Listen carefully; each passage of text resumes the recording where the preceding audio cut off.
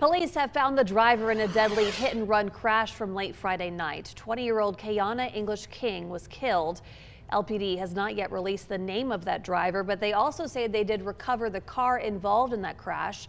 Police tell us English King died when she was walking south along 19th and Kelsey Avenue just after 11:30 Friday night. That's when she was hit by an SUV.